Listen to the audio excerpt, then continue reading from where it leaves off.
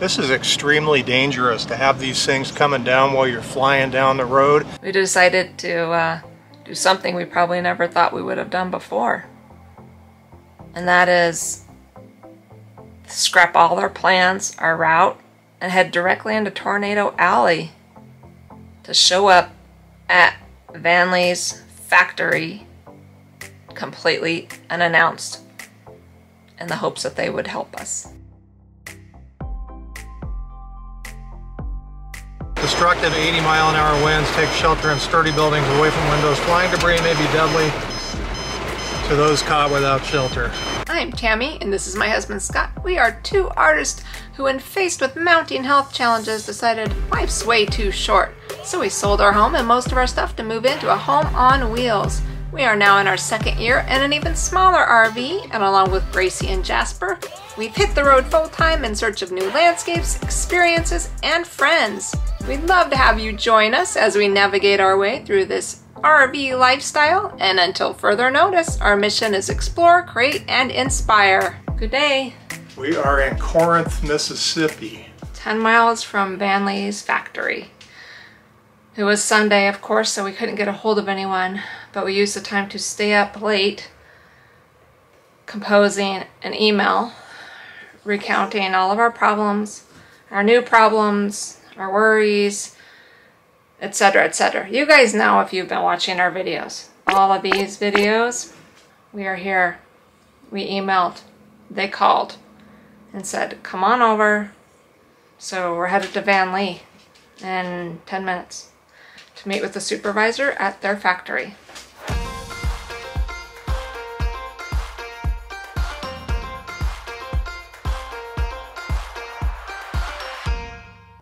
I woke up feeling on top of the world, like nothing's ever gonna bring me down. Here we are. Tag along to's birthplace, and we're gonna go through these hydraulics and make sure it's a-okay. Just make sure we're leaving feeling safe and confident in Vanleigh.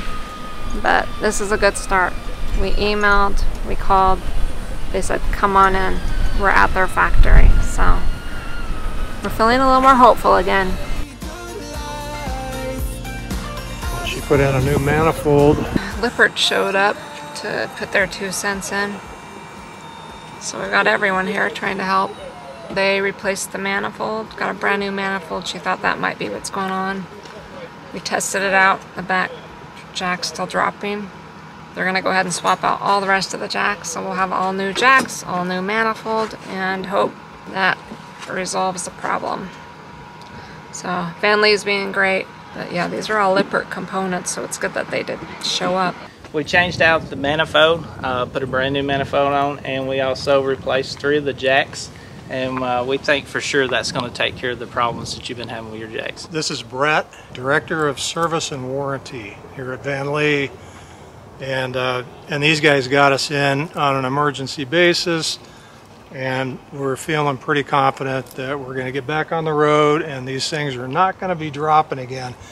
Because these guys know that if they do, it's going to end up on YouTube. And I don't want that. No, we don't want that. I hope y'all have safe travels, and look forward to seeing y'all again. Appreciate it. Really nice people.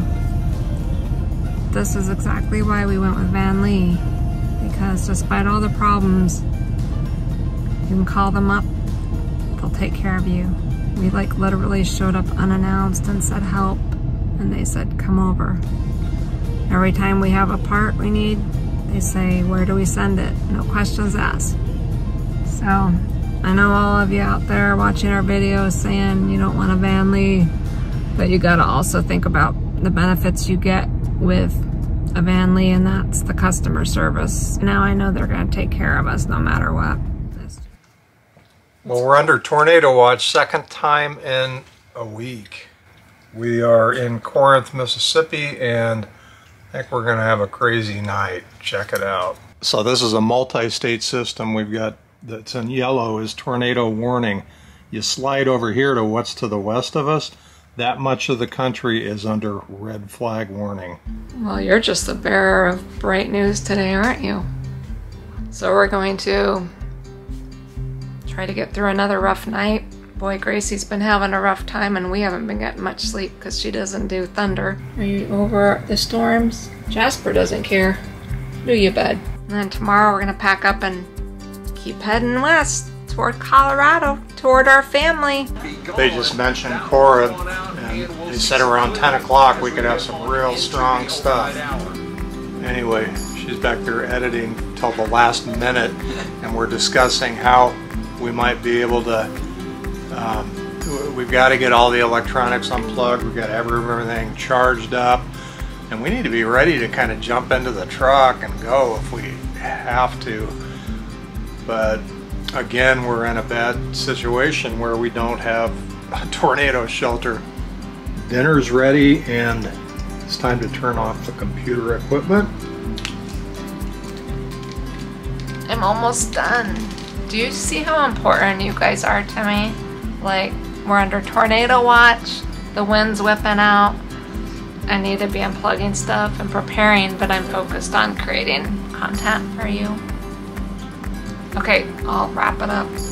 She has no idea what we got coming at us. She hasn't even lifted her head. She has no idea. I'm thinking about you guys. We'll be fine. We've already survived one tornado alarm warning. Scott says get in the truck and we'll go somewhere. I'm not sure where that somewhere will be. I mean, the only place we don't have windows is in our bathroom, and I don't think we can all fit in there. My take on it is the vehicle is the safest place to be in comparison to your RV, because a vehicle is made for collisions. You know, they design it to collide. So I think we'd be better off in the truck than we will be in the rig. And you may be right, because I'm looking outside at power lines about 6 feet from the top of our RV, and we have trees on both sides of us with branches overhanging, so probably not the safest place to be. Probably the truck and away from all of these deadly objects would be best. We're gonna put your thunder shirt on, okay? So you maybe, oh, I know. We actually got this for her because she's a rescue dog and she's got a lot of trauma stuff. And when we first got her, we'd have her wear this thunder shirt because it tightens around them and helps them feel secure. But it's obviously for thunder and noises, fireworks, stuff like that, so. And it's like a hug. Do they make them for humans? Hey, babe. Yeah. Okay, so 61 minutes from right now, we need to be ready with everything ready to jump into the truck if we need to. Okay. I'm just finishing up a couple of emails to our followers. I will sign off and devote all my energy to the storm, I promise. We brought all the slides in the RV, and now they're saying we're like right in the bad spot of the storm, and here comes the winds. Holy cow! Here they come. That's not the... Oh, jeez, Louise. I knew this was gonna happen. The tornado watch remains in effect until 9 p.m. Central Daylight Time for northeastern Mississippi. For your protection, move to an interior room on the lowest floor of a building. Okay, in the building? I don't like the building. The campground is already covered in water, and it just started. This is a destructive storm for extreme northeast Mississippi. Good morning. I survived. A lot of other people had a lot of damage, not in our RV park, but in town, the town we're in. There was just a long wall of wind that came in 80 miles an hour. The town had pretty extensive damage, huge trees on top of homes, trees down all over the roads, powers out, power lines down, gas leaks, flood, really bad flooding. So I don't know how, but someone was looking out for us because we're right by town. And we're just in this little campground area, and nothing came down, nothing happened. So we're gonna thank our lucky stars, and we're gonna hit the road and Head on out of here.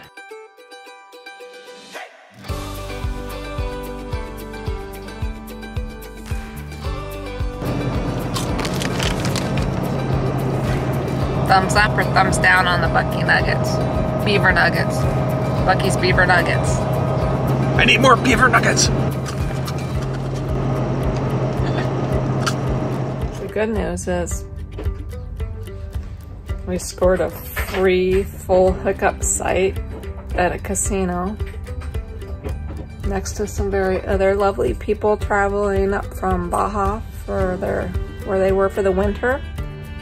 The bad news is the guy to the right of us just accidentally dumped his sewage all over the ground right outside our RV.